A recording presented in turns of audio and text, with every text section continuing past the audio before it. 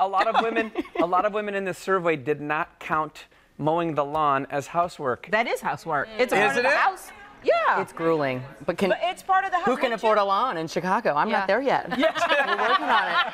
We're working on it. Goal. It's actually a really nice thing to live in a high-rise and not worry about any maintenance. Exactly. Exactly. Oh, but must be nice to live in a high-rise. Oh, stop. Worry about maintenance. Get those pool pits. Are you out there mowing your lawn? I'm out there shoveling and watering flowers and doing everything else. Yes, I am. Yeah? And paying that association fee. So that I get my little patch. Listen, I have a very little patch, but in the suburbs, I am still paying for lawn service. Yes, I do. Right, so you're not actually mowing the lawn.